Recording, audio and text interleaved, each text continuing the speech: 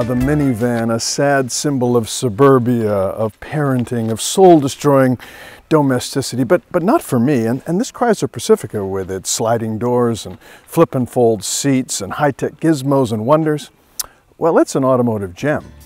Too many minivan owners feel like they need to leave the grocery store wearing a bag on their heads. No more. This comely design should spark a renaissance of minivan pride. Now, look at the gently bowed roof topped by a panoramic sunroof and metallic roof rails. And there's bright work framing the windows, the grille, and the lower light line. All of it tied together by two character lines meeting at the A-pillar. And what about structure? Well, look, a minivan is a box with 6 big holes in it. The sunroof, the sliding doors, the liftgate. It takes some very, very sharp engineering to tighten that whole thing up, and a lot of money, which is what Fiat Chrysler has done. This is a nice riding vehicle, and then they throw in a bunch of sound insulation, and what you end up with is a very pleasant ride. Yes, it's a looker in here. Up front, the Barca Lounge seats are built for long-range comfort. The Uconnect infotainment interface is brilliantly easy to use.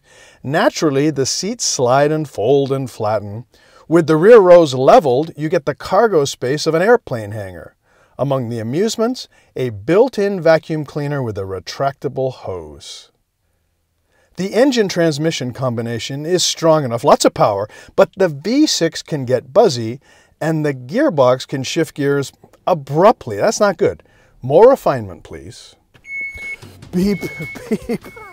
Look out, the door's coming down. Hey, look, if I needed a 7-passenger family rig, I'd proudly own a Chrysler Pacifica, just not this 60,000 plus model, something under 40, and they're available. I mean, the styling, it's modern, it's kind of cool, and the usefulness is unparalleled. I like the drive. Look, this is a better overall vehicle for families than any crossover or SUV.